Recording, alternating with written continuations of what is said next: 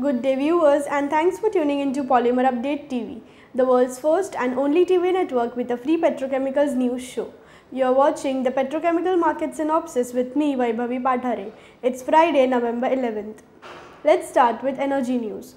Crude oil prices gained on Thursday on the back of a decline in the value of the US dollar.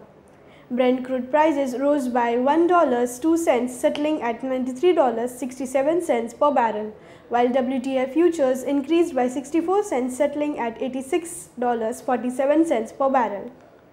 On Thursday, open spec naphtha prices dropped by $6 per metric ton at $696 per metric ton CFR Far East Asia levels.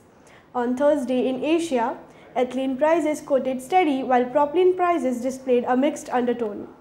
This week, PS domestic prices were assessed sharply lower in the United States owing to reports of ample product availability in the local markets and bearish cues from the Asian region.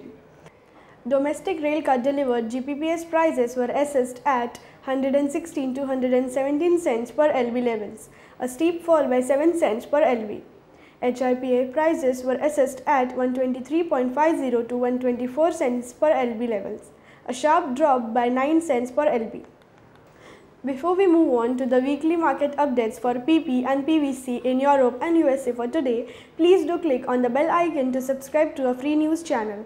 And if you like today's video, please remember to like this video by giving us a thumbs up. It motivates us to continue to bring you this free informative news service on a daily basis. Back to the weekly market updates for PP and PVC in Europe and USA. PP in Europe. This week, PP block copolymer prices were assessed lower in Europe. PVC in Europe. This week, PVC prices down adjusted in Europe. PP in USA. This week, PP export prices were assessed stable in the United States. PVC in USA. This week, PVC export prices declined in the United States. That's all for today's Polymer News. Watch our daily news video on Monday to know more. This is Polymer Update with me, Vaibhavi Pathare from Mumbai. Many thanks for watching.